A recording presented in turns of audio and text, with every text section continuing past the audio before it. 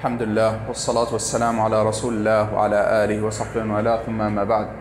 Our noble brother, Shaykh Abu Umar Abdul Aziz Tayri Hafidahullah, reminded us of an important matter. He Hafidahullah started by saying and mentioning that the bounties of Allah subhanahu wa ta'ala upon us are many, as Allah subhanahu wa ta'ala said in the meaning of the verses, and that there is no bounty that you have except that it is from Allah. Likewise, Allah subhanahu wa ta'ala said in the meaning of the verse, and if you enumerate and count the bounties of Allah upon you, you will not be able to count them and enumerate them. And so the bounties of Allah subhanahu wa ta'ala and His blessings upon us are many. And the greatest of all of them, the greatest of all of the bounties and the blessings of Allah subhanahu wa ta'ala upon us is that He made us from amongst the Muslims, is that He made us Muslims, whether we were born Muslims to Muslim parents, or that those who accepted Islam and became Muslims and reverted to Islam. This without a doubt is from the greatest, and this indeed is the greatest bounty of Allah subhanahu wa ta'ala upon all of us. And so it is upon us to steadfast upon the religion of Allah, to steadfast upon the religion and the legislation of Allah subhanahu wa ta'ala. Here we are, almost a month after the month of Ramadan, in which was one of the pillars of Islam, one of the great pillars of Islam. And in a month or so, it will be the time will come for another pillar from the pillars of Islam. And a month ago, we were in the pillar of fasting, and a month later, inshallah, it will be the pillar of performing Hajj and pilgrimage. And both of those, for one who fulfills them and one who does them for the sake of Allah subhanahu wa ta'ala, seeking the pleasure of Allah subhanahu wa ta'ala and seeking the reward of Allah subhanahu wa ta'ala, believing in Allah subhanahu wa ta'ala, then all of his sins are forgiven, as in the hadith regarding fasting, and likewise as in the hadith regarding pilgrimage, and that the one who performs Hajj and does not do any ill actions and does not speak any ill speech, then he will return like the day his mother gave birth to him, meaning that all of his sins are forgiven. And so it is upon us to steadfast upon the legislation of Allah subhanahu wa ta'ala and upon the religion of Allah subhanahu wa ta'ala. First and foremost, by fulfilling the first pillar from the pillars of Islam, and it is to testify that there is none worthy of worship except Allah, and that Muhammad is the messenger of Allah, and to know its meaning, and to fulfill it, and to say it by the tongue, and believe in it by the heart, and to practice and act upon it with the limbs, by way of worshipping Allah subhanahu wa ta'ala and associating no partners with Allah subhanahu wa ta'ala, worshipping none other than Allah subhanahu wa ta'ala. For indeed, whomsoever associates a partner with Allah subhanahu wa ta'ala in worship, then all of his deeds, all of his good deeds are removed, and he will dwell in the hellfire eternally if he dies upon it.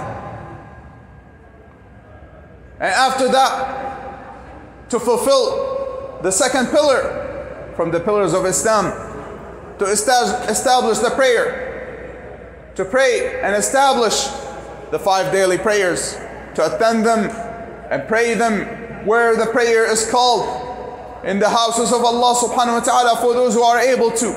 And if one has a legitimate excuse, then to establish the prayer and to pray as Allah subhanahu wa ta'ala commanded him, and as the Messenger sallallahu alaihi wasallam taught us, even if it was at one's house, if he has a legitimate reason and a legitimate excuse to not attend the prayer in the congregation.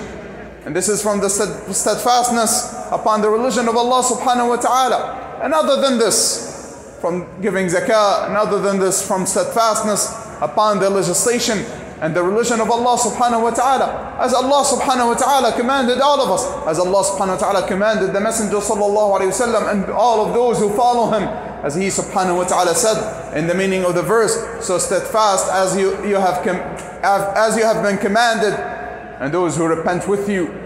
So Allah subhanahu wa ta'ala commanded all of us to steadfast upon his religion, to stay and steadfast and hold on to the religion of Allah subhanahu wa ta'ala. And Allah subhanahu wa ta'ala prepared a great reward for those, and a great glad tiding for those who steadfast upon his religion. Allah subhanahu wa ta'ala said in the meaning of the verse, indeed those who say we believe and they steadfast, meaning they steadfast upon the religion, then there is no fear over them. There is no fear for them. There is no fear of that which will come in their lives and in the hereafter. There is no fear for them, nor will they have sadness and sorrow. They will have no sorrow over what has happened. They will have no sadness and sorrow over that which they leave from the worldly matters. And likewise in the other verse, Allah subhanahu wa ta'ala said in the meaning of it, indeed those who say we believe and steadfast, then the angels come down upon them. The angels come down upon them. This is when they are dying. As the Messenger sallallahu alaihi wasallam mentioned, that when the believer is dying, then angels who have beautiful faces, that look good and have beautiful faces, they come down upon him and give him the glad tiding. They keep him firm. They keep him firm. And they give him the glad tiding, as Allah subhanahu wa ta'ala said, that they come down upon him to say to him, do not fear. Do not fear that which will come. Have no fear of that which will come after your death in your grave. Rather, in your grave will be a place in the paradise.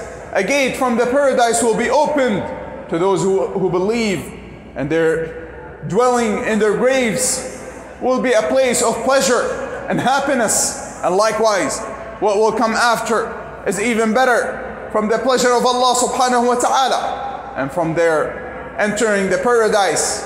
And likewise, that they will say to them, they will have no sadness and sorrow, no sorrow over that which they leave from the worldly matters, and that which has passed upon them from the hardships and the worldly matters,